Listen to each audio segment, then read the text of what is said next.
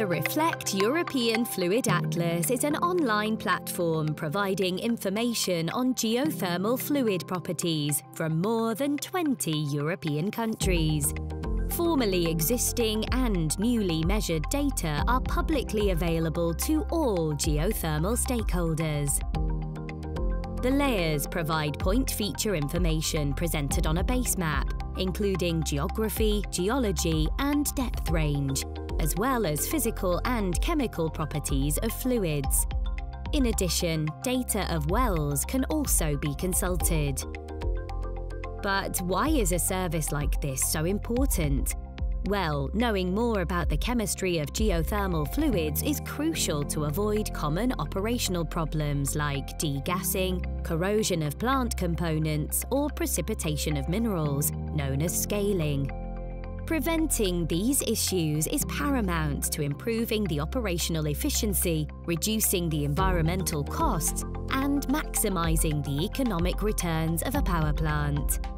Let's see two examples of use for the Reflect European Fluid Atlas. A local energy provider is considering using geothermal energy, but there is limited experience with geothermal in the area.